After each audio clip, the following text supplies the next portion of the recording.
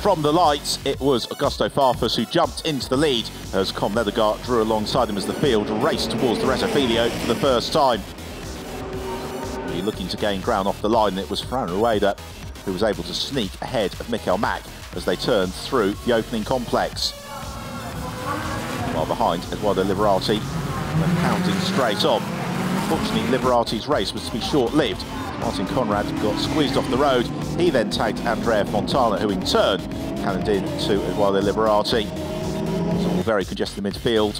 Unfortunate incident. Drivers okay, cars rather less so. In front of the field, we had a leading quartet comprising of Farfus out front from Leathergart. It was beginning to stretch the field. More problems for Marcio Basso as the race unfolded. Post pit stops, Lorenzo Beirao-Diego who emerged in the lead ahead of Alex West and Victor Bouveng as Marcello Hahn made a superb move on Fu Song Yang. But it was Lorenzo Beirao-Diego and Augusto Farfus who took the win ahead of Victor Bouveng and Fran Rueda. Teo Martin Motorsport 1-2 with Miguel Ramos and Michael Mack completing the podium. Alex West and Com Leathergart winning the Pro-Am class.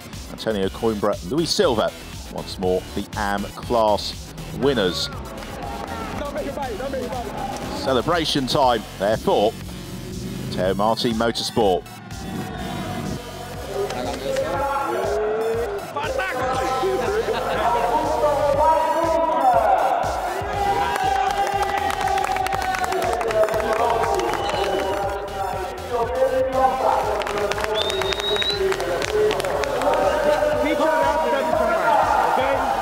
Wait,